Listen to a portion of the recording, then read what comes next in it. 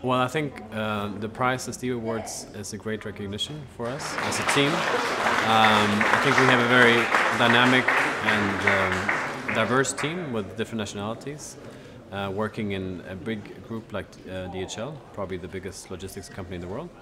And being able to create a startup within this big company, I think is a great achievement. I think we've been able to do something to refine the things we have, the data we have, to create a better solution for our customers, to ultimately for them to be able to keep their delivery promises.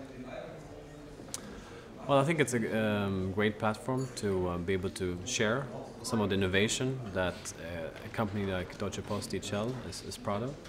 And I think, especially within a German context, it's great to get a recognition like this.